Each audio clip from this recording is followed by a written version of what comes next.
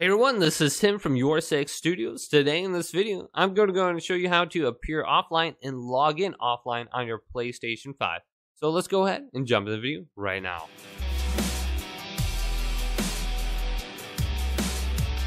So if you don't want your friends to know that you logged in, this is very easy to do.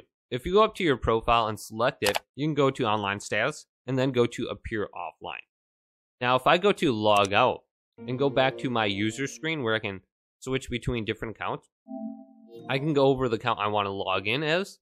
So Timbo Slice right here. All I have to do is press options on it, and I can go to appear offline and log in while offline. So let's go to Timbo Slice right now, and then log in.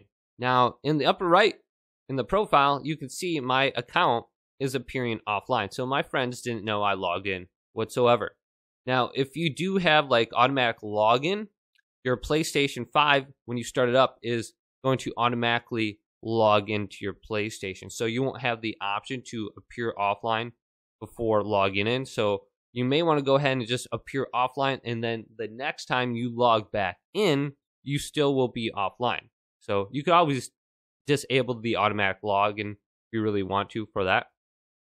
But whatever you set your online status is, the next time you log in, that's what it will continue to be. So it says appear offline. Next time I log into my PlayStation 5, my account still will be offline.